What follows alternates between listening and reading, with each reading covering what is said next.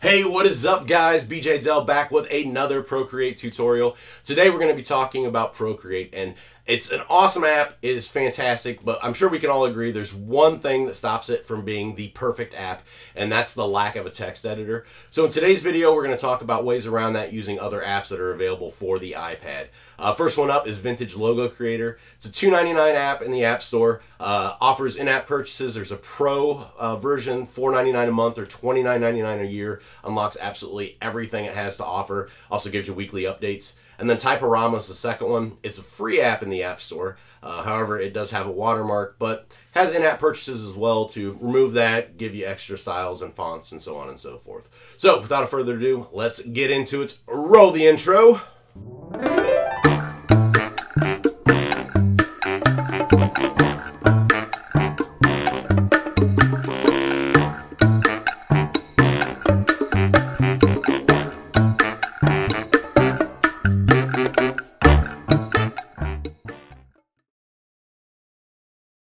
Alright guys, so like I said, today we're going to be talking about using some other apps as a way to leverage the fact that Procreate does not have a built-in text editor with it. So these three apps are ones that I use quite a bit in addition to Procreate. We've got Graphic, which is basically a Adobe Illustrator type of program. You can do vectors and stuff like that in it. It does have a text editor in it. It's not really all that robust, so I don't use it a lot for text. Mainly the two that I use, Vintage Logo and TypeARama. So let's go ahead and launch Vintage Logo first here. This is the first screen you see once you launch a new canvas. This can actually do quite a bit of stuff. Today we're just going to go over the text portion of it though. But if you do think that text or the Vintage Logo is a app that you might use in the future and want to see me do a full-on tutorial on it, feel free to hit me up in the comments and let me know. But like I said, we're just going to go over text today. So if we go down here to the text button at the bottom, this is going to launch the text screen. You get your different fonts down here. Now with Vintage Logo, you do start out with a few. You can upgrade. In the past, it's been you had to buy different packs. I know they just launched a new monthly feature to where you can pay so much a month or so much a year and get everything unlocked in a Pro version. So if you're using it quite a bit, you might want to check that out. But let's just go ahead and click on the first one here. And this is going to launch your keyboard. So let's just write in test for text and hit return and then add, and that's going to launch the text. You can scale the size by the pinching, and then if you want to change the font, now that you've got the text actually written, all you have to do is just go in here and click the different fonts and it just changes the text for you. There's little thumbnails down here that you kind of preview to see what it's going to do before you click on it. Some of them are obviously going to be all uppercase. Some of them are going to maintain whatever you had in the text box where you typed everything. So keep that in mind as you're going through. And then of course down here at the bottom, you can actually change the colors of the text.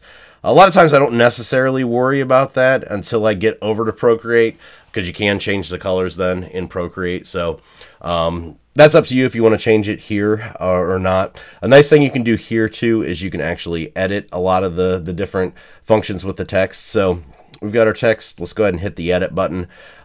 This is something that some of the other apps don't do. It gives you a little bit more control over what you're doing. You can actually add a curve in. Oops, hit the wrong one here. Let's go back. Add a curve to the text, and then the distance is actually basically like kerning, that you can space them out. So if you're doing a curve and that one kind of jumbled it up, if you hit the distance and extend it out, then you can get a little bit more, and then you can adjust everything like that. Let's go ahead and reset the curve here. You can add an outline. There's shadow, there's overlay, opacity, flipping. There's quite a bit of different things that you can do on here. And then if you want to go ahead and add to it, let's go ahead and do this curve here. If you go back and then click on, click on text again, and then click another font.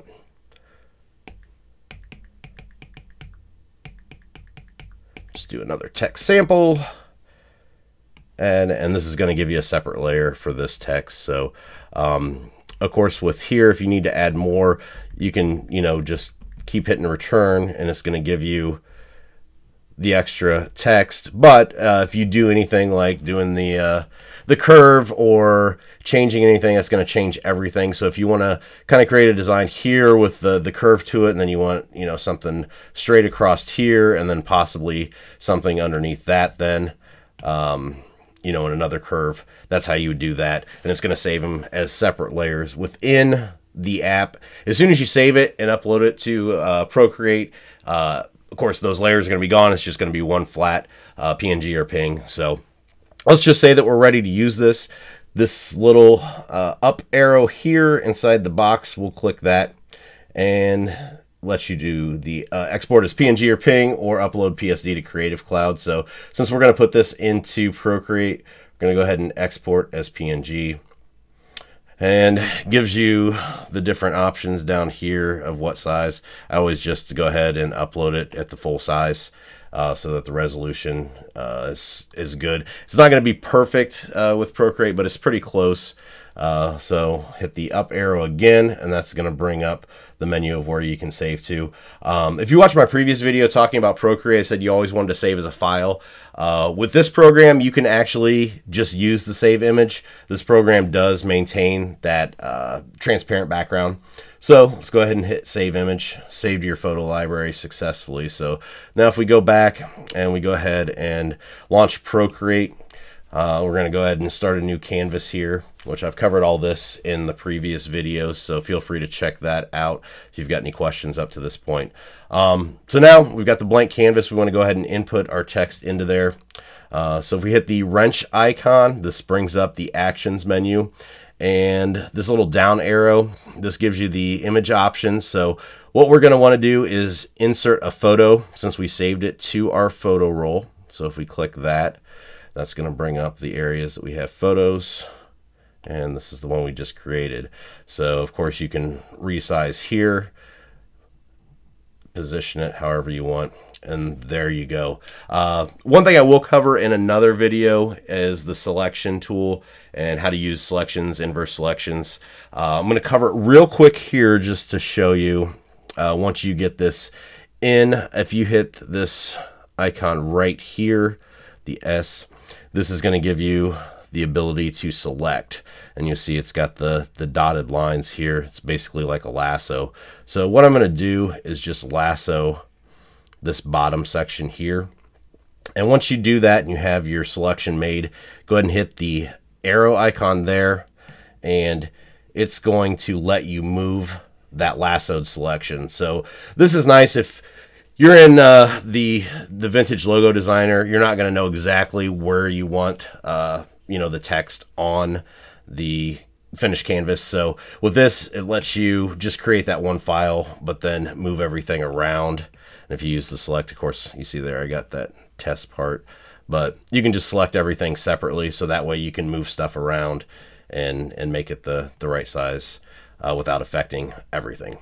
So that's it for the vintage logo designer. Next section, we're going to talk about another app that I like to use. That one is called TypeARama. So let's get into that next. Okay, so this one is TypeARama. Let's go ahead and click on that. And I know a lot of people use the Over app. Personally, I haven't got into that much. TypeARama is kind of the same thing. TypeARama, I believe, is free, but it does have the add-ons that you can do in-app purchases with to open up extra stuff. So be sure to check that out and see if it's something that you're going to get into and want to use. So this is what it looks like when you first start it up. Double tap to edit text always comes up. That's your starting point. So let's go ahead and hit that. And there's a few different things here that you want to look at. It gives you the option to type in the text here, but you'll see manual line breaks is a option that you can toggle on and off. What that does, if you have it toggled on, like right now, test text on iPad with Procreate.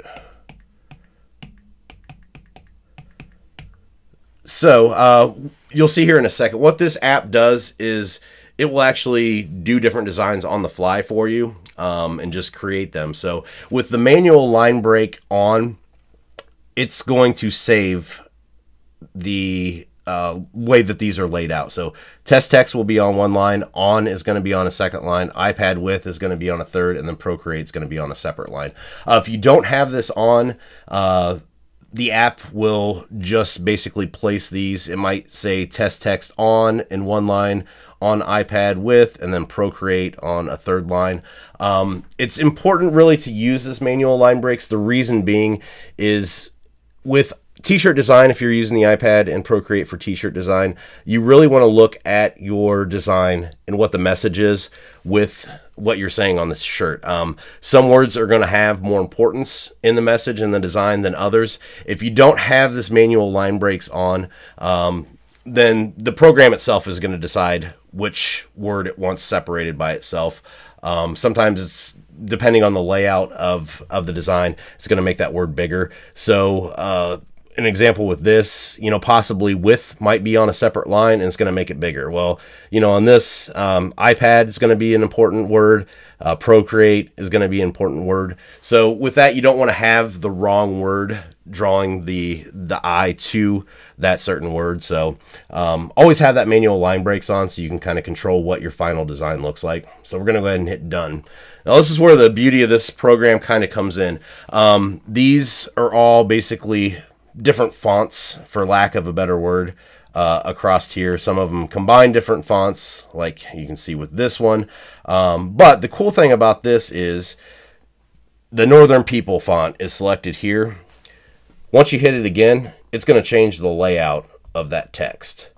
So when you change to another one, that's the first one, and it just randomly does this. That's going to be about the same, but it just randomly changes the look of what you typed in. So it's kind of cool to see and mess around with what the program can do.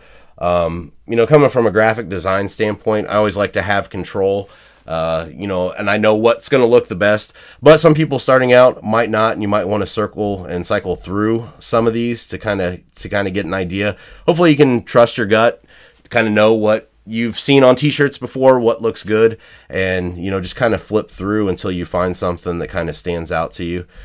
Some of these, like I said, it's gonna make everything line up. So with this, the on with this font is not going to be the best because on is not the word that you want the eye drawn to. So that's another thing here. If on is getting too big, then you could actually combine those into one. And as you can see now, it actually looks a lot better because on is not so big. So just play around with it. It's something kind of cool to see, what you can come up with. A lot of these are locked behind a paywall. I went ahead and paid for pretty much the whole pack just because I think it's pretty cool to use, and it saves time too if you find something. Just make sure that some of these, it's going to come up with multiple fonts. So, you've got 3, sometimes 4, 5, 6, depending on the number of lines, fonts per design. It's not something you want. It's not good design to have that many alternating fonts. So just because it's on the app doesn't necessarily mean you should use it. Kind of look up some design websites and some tutorials, which I'm going to be covering those in a later video too.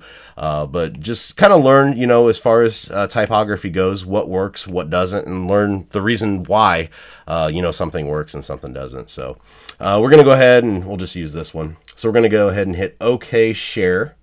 And this is going to bring up the different options. For what we're doing today, you want to go ahead and hit Save.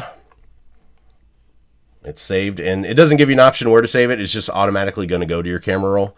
So let's go ahead and go back again. Go back into Procreate. Once again, hit the wrench icon up here, the insert image with the down arrow, and insert a photo. And text on iPad with Procreate. So there we go. Like I said, you don't necessarily have to change the text color in the program, you can do it here in Procreate. This will be covered in another video too on how to use it a little bit more effectively, but just real quick with the text, once you're on this layer, which is the test text on iPad with Procreate, if you grab the color up here, drag it down, and just drop it in that black area, it's going to fill in that little bit. If you slide it over the rest of the way without pulling up your pen, it's going to fill that entire area. So that's a quick way to change the text colors. Also, if you're wanting to go a little bit fancier, and let's go back here. Let's say to make the design read well, you want to change just parts of the text color.